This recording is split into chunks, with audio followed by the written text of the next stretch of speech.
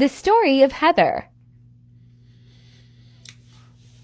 This story is about betrayal.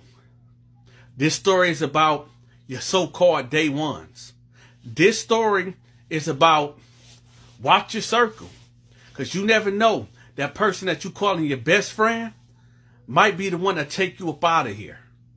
Or at least try to. Let's get to it. So you got Heather. Heather come from a home, 2-parent home, where they provided her shoes, clothes, a meal every day, a roof over her head, a TV in her room, right? Went to Disneyland, maybe Disney World, maybe if not every year, every other year. Good home. Let's move to Ashley.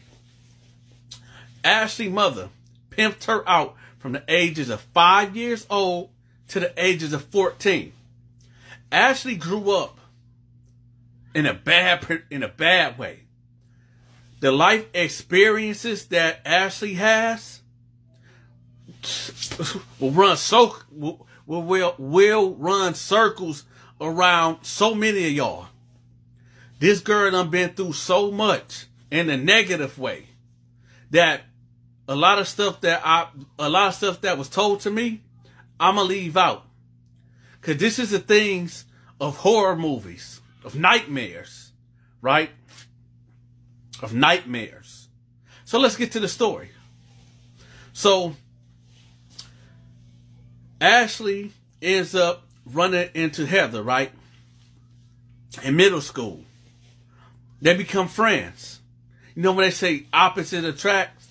Well, Heather gravitated to Ashley because, like I said, Heather's parents were strict and Ashley was like on the wild side, so Ashley could basically do what she wanted to do. Hang out late, no curfew, just doing whatever she wanted to do. So Heather decides to say, hey, let's be friends. It didn't go exactly that way. I'm pretty sure they ran into each other in the hallway, started talking, and just became friends, whatever the case may be. But they started hanging with each other outside of school. So Ashley got her to start smoking weed now, coming home late. Her parents like, what's going on? Why are you acting like this? Why are you staying out late? Why are you smoking weed? Why are you coming home smelling like that? Heather never was like that at all. You parents, this is a side conversation. You parents, if you start seeing your child having a different type of behavior, sometimes it's just not the hormones. Sometimes it's their friends, you know, especially if you're a strict parent. And I'm not saying nothing wrong with being a strict parent at all, because all we want to do is love and protect our child, because we done been through it already. And we try to do things. Look, hold up. There's no book on how to be a good parent. So we try to do, we try to parent our kids by looking at what we did growing up and try to fix them things and try to implement that. So sometimes parents, it's just their friends and influences, right? So let's get back to it. So Heather parents like, why you acting like this? Why you doing this? Why you doing that? Right? Now she being disrespectful, talking back, running away.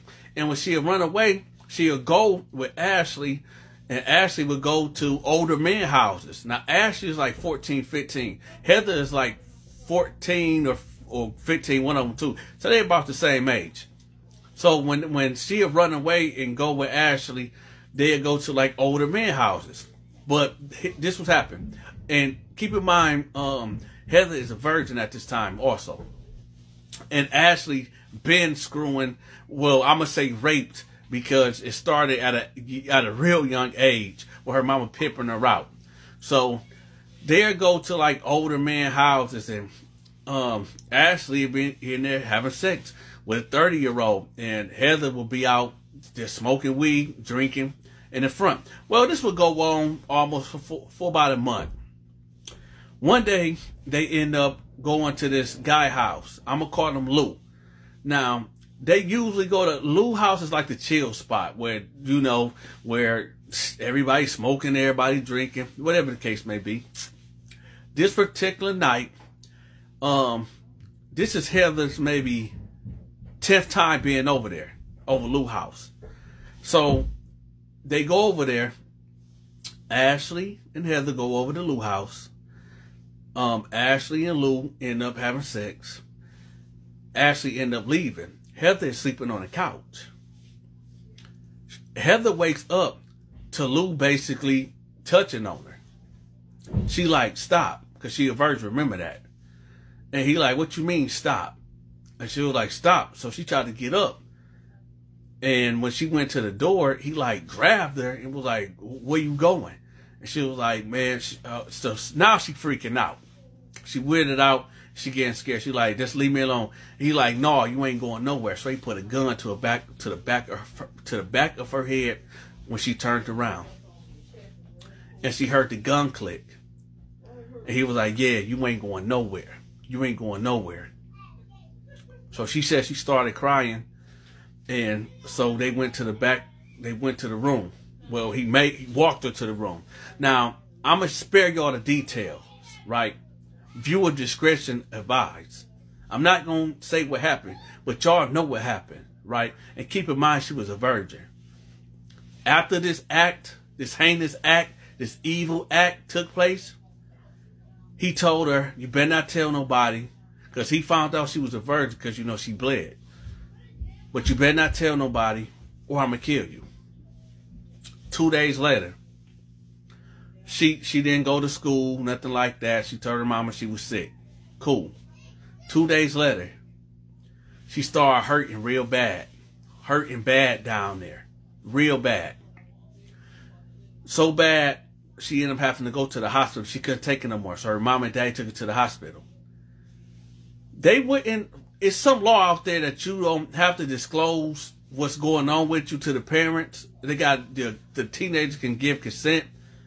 So the mama was thinking like, are you pregnant? Well, she can't be pregnant. She a virgin. That's what she had. Test results came back that she had gonorrhea and genital warts, herpes. This man, Lou, that raped her, for her first time, she contracted genital warts and gonorrhea. This is a cautionary tale to you young girls out there, to you young girls that come from a good home and you want to hang with the bad girl or the bad guy. Because I got stories for days. Y'all better share this video and hit that like button. If this ain't one of the most eye-opener, I got so many more videos. I share these videos not for entertainment purposes, but to bring awareness. I don't think there's nobody on TikTok or YouTube or anywhere that's talking the way I'm talking. So it's important that y'all share this video, because you could be next. This was Heather's first time. First time having sex. Well, raped. And got genital warts and gonorrhea. Long story short, because y'all know I can talk. Long story short, they end up sending Heather to Texas. This took place in Ohio. They end up sending Heather to Texas to her grandmother's house. Y'all want to know what happened to Ashley? I got a whole nother video coming for y'all, but y'all gotta wait for that. I'm gonna give y'all, excuse me, I'm gonna give y'all the story of Ashley later on. Y'all hit that like button, hit that follow button. If you ain't following my videos, you better start following. I'm going live this Friday on the 25th, March 25th at 8 o'clock. Hit the Cash App up if you're enjoying this content. The story of Ashley. Yo, I never thought I could say this coming out of my mouth, that a human being could be so evil. I mean, have you ever met somebody that was so wicked, so evil, but they're not even grown yet? And I'm going to give y'all some backstory about Ashley. Now, I changed some names in this story to protect the identity of the person, obviously. So I'm not saying every girl named Ashley is like this, okay? But this girl named Ashley was evil, wicked, a wicked spirit, a wicked soul.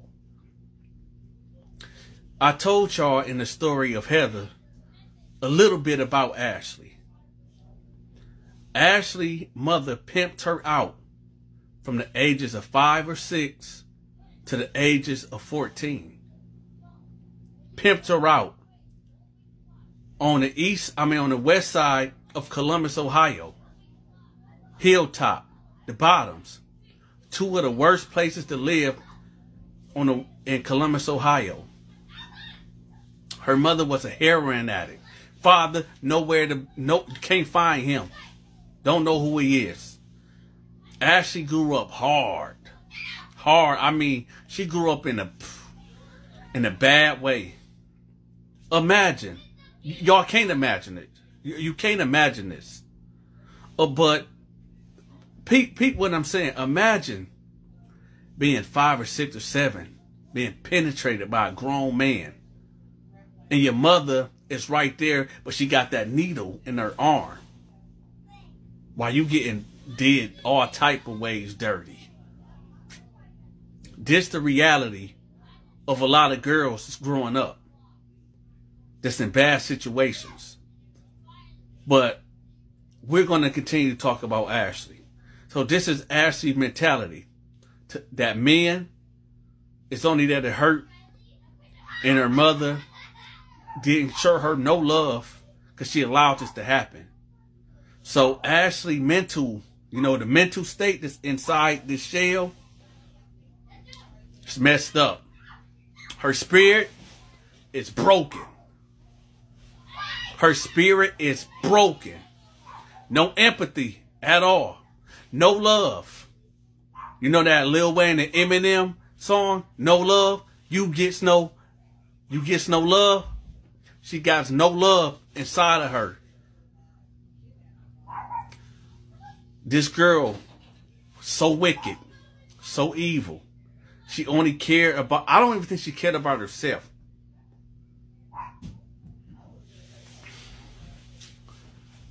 Let me tell you a story. One of the stories that she did. She got plenty of them. But one of these stories is crazy. I don't even feel right telling this story, but y'all here, y'all came, y'all want the story, here it go. This is the story of Ashley.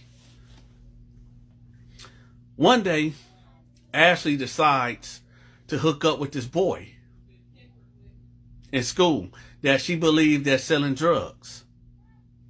Ashley hangs with older men, gang members also, in their 30s and 40s. But hold up. If you in your 30s or even late 20s, in your 30s and your 40s, and you still gang banging, that's a problem. You need to grow up. This is a sidebar. If you are in your late 20s, 30s, and 40s, and you still gang banging, anyway, y'all hit that like button and share this video.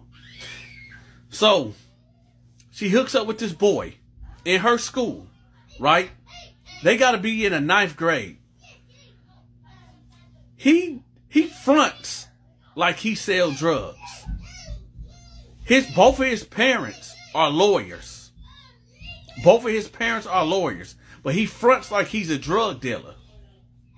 So what Ashley does, she cozy up to him. She's telling her homeboys, the older gangbangers, that she got a lick. She got a lick for them. And what is a lick? You could be a lick. Your house could be a lick. Basically, you about to get robbed. So she cozy up with this boy,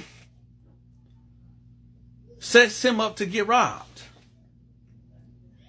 It's finna get real dark. This is a disclaimer. This is the next thing I'm about to say is about to get real dark real fast. They supposed to go to the movies. When they get to the movies, she say, hey, let's go mess around on the side of the building. And he like, okay. Oh, let's do it. They go around the building. There's a blacked out expedition right there. 2 dudes grab him and throw him in the car and beat him, and they take off. They get to an undisclosed location.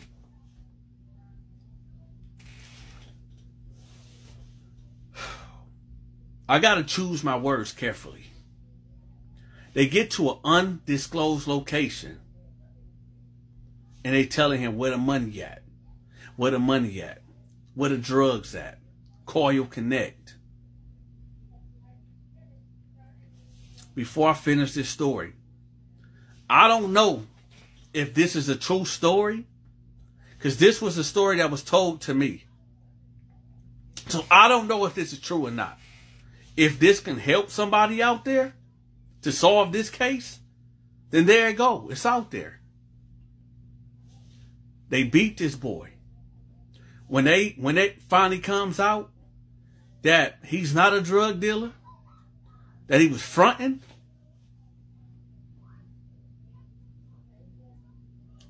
they turned his TV off. Turned his TV off. Do y'all know what that means? That means he's no longer here on this earth. And like I said, I don't know if this story real or not. I don't know. I was told this story, and I'm just bringing awareness. But, hey, it is what it is. They turned his TV completely off. Now there's 2 lawyers, a mother and a father, that got to bury their son because he was pretending to be somebody that he wasn't. Came from a good home. There's a message in this story. If you come from a good home and your parents doing right by you, take your ass to school. Go to school. Stop trying to be somebody that you're not. Because if this story is true, he got murdered for nothing. For nothing. And Ashley, let me tell you about Ashley, y'all. Ashley does exist. I know this for a fact. Ashley is free right now. She did so much, y'all can't even. But anybody from Columbus, Ohio that deals with the juvenile system out there, y'all know if you damn near got to kill somebody to really get locked up. You can rob somebody, rape somebody as a juvenile, get into shootouts, robberies. They'll let you go. They'll let you go. They give you so many slaps on the wrist there. My point is, of telling y'all this story, be yourself. If you come from a good home, just live your life. Do what your parents, even if you don't come from a good home. If somebody in your life telling you to do things and showing you a direction to do good in life, do it. Just do it. We living in a bad, evil time right now. Evil. When everything that seems like is right is wrong, and everything that's wrong is right. Hit that like button, man. I'm out.